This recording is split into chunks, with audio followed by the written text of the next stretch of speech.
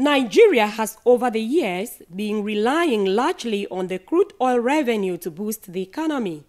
With the dwindling oil price coupled with challenges of coronavirus pandemic, the diversification drive of the nation through agriculture for domestic and exports is truly the way out, especially if the country must counter recession in the COVID-19 era.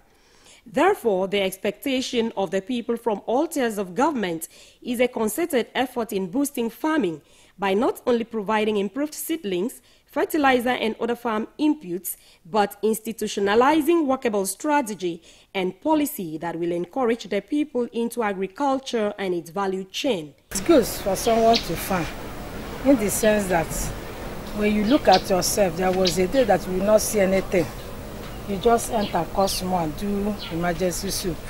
COVID-19 will come and go, so we need encouragement by both the private sector, the government, and of course, the federal government should be able to look inward to see that agriculture is business. One of the major things we are doing in order to make sure that despite this pandemic, we still have food sufficiency in the state is to provide our farmers with the inputs. However, the driver of the nation's economy, stakeholders say, must be more concerned through robust policy direction, supplementing modernized inputs.